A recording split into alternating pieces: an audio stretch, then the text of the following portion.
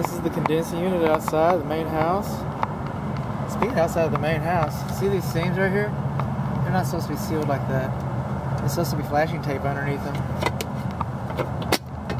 It's the main disconnect. Got the area right there. Sorry, rough start. Condensing unit's not supposed to be closer to the house than 12 inches.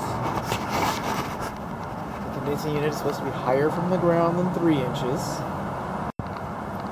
This was okay when it was installed, but this foam is no longer allowed. It should be rigid. Those Schrader valve caps, those refrigerant caps right there, they my notes. Okay, by today's standards, they would have anti-theft caps on them. There's your data plate, I believe. Once this is all processed and we all look at it, we're going to find out it's 13 SEER. We're going to find out that it's 5 tons. We're going to find out it's 13 years old. Okay, now here's the difference between 5 tons. The inside is 4 tons, so the inside unit and the outside unit may not be matched. I'm not positive about that, but this seems to be the case today. It's a refrigerant, R22 refrigerant. That's obsolete. It's no longer manufactured or imported. You can still buy it, you can still sell it, that's true, but it costs a lot. And they sell alternative refrigerants as well, and they also cost a lot. And if this is a SEER 13,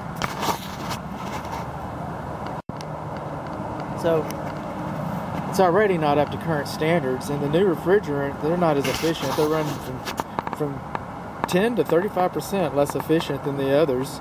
So it's just not getting it's not getting what you want out of it.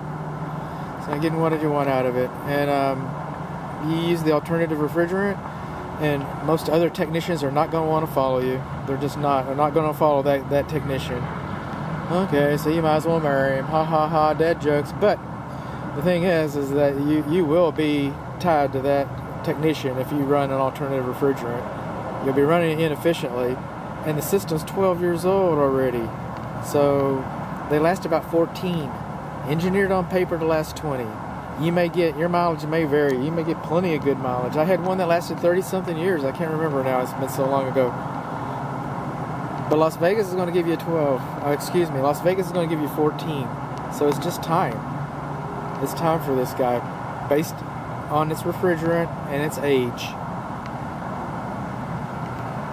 It's too cold out here today. It's 50 degrees. So we did not operate this. I know it came online. We bumped it, but we don't know how efficiently it's even operating today. Or we don't have a clue. We don't have a clue how efficiently it's operating today.